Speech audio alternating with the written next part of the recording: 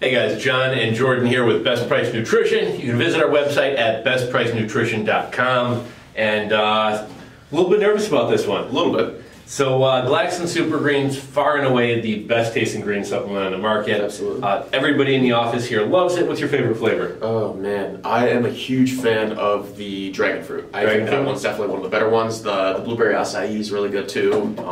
I've pretty much been a fan of all the flavors. I think lemon lime might be my least, but yeah. I mean, I've had a good experience with all of them. The lemon drop's the only one I'm not crazy about, but the birthberry iced tea and the dino fruit are two of my favorites.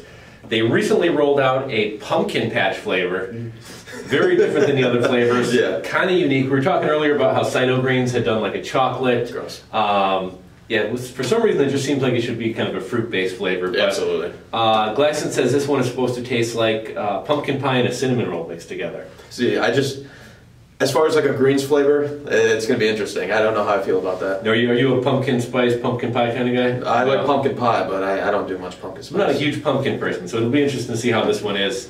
We won't go through the whole formula. Do you want to tell them a little bit about Super Greens? Yeah, I mean, Super Greens is its basic overall, your daily greens. It's got a full blend of fungal mushrooms too, so a lot of things to help like endurance, stamina, your immune system, probiotics, ashwagandha in there, digestive enzymes. So it's an overall gut cleanser, real good minerals, all kinds of digestive support. So it's something that you should be taking every day. If you're not taking, you hate your vegetables, don't want to eat your broccoli, you can drink your Super Greens and then you'll be good to go. And I believe now, remember, I think it was before the blueberry acai was the only one with the immune boosting ingredient in there, but now they all have it. So they updated the formula and made it the same as that one. Another benefit of that one. Yeah.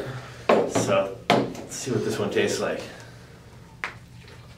Green pumpkin. Green pumpkin and cinnamon pumpkin. This one's much darker green than the others too. I'm kind of scared. I pour this in.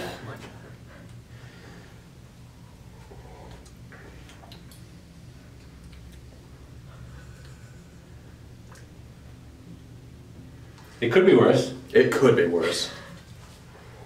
It's not as bad as I thought it would be, but it's not. It's actually not terrible. It's not terrible, but it's not. I'm always telling Madison I hate fall flavors. I don't like cinnamon. I don't like nutmeg. I don't like pumpkin. And this is actually decent to me. So if you're into that flavor, it's probably not bad. Sure. Not me though.